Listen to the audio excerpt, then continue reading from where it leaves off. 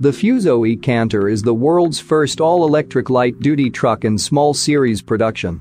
FUSO celebrated the global launch of the FUSO eCanter in New York in September 2017 and has since delivered the vehicle to numerous customers around the globe. Innovative research and development has always been at the core of FUSO.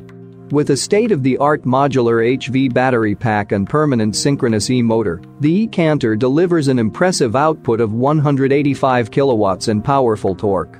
The eCanter delivers on comfort too. The future-oriented interior comes equipped with ergonomic seating, 12-inch digital displays, a keyless push start, and button shift, adding up to hassle-free, low-cost operation.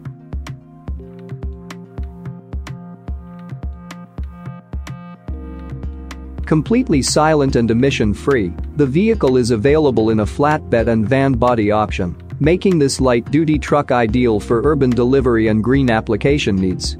Currently, Daimler engineers are collecting data and feedback on the daily operation of the vehicle, route profiles and charging characteristics, together with customers. This information then flows into the ongoing development of the next generation of the FUSO eCanter.